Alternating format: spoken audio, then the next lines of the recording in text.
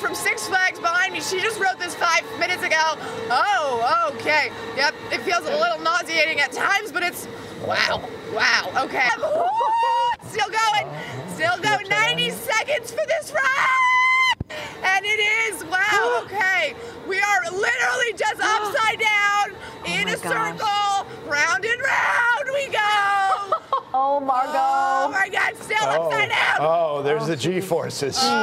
Freaked out very famously a long time ago, but yeah, doing good. She's eating on the ride. I mean, yeah, Tim, you challenged me to 6 churros. That's absolutely not happening. But I did eat a giant donut. Oh no. Still chewing. We're going about 25 miles an hour, which like doesn't sound like that much, but when you're upside down, about 7 floors up in the sky at an 80-degree angle, it really is something different. And oh, there goes that donut. Okay, yeah.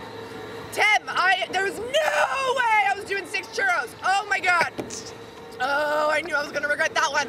See, there's that feeling, that G-force feeling. I was asking them what that was, and that's like when it pushes down on your chest, and I feel like my mouth is getting a bit closed. Molly, we made it! We made it, Molly! Sorry, I'm closing my eyes because, see, there's this thing called G-force that I've been learning about this morning. It's 2.9, which is high. It sounds like a low number. It's not.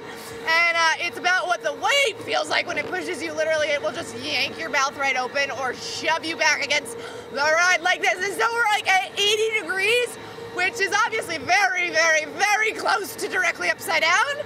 So it's like I'm spinning. I can't hold on to anyone or squeeze or do anything. My feet are flying beneath me. There's just a lot going on, folks. There's a lot happening here.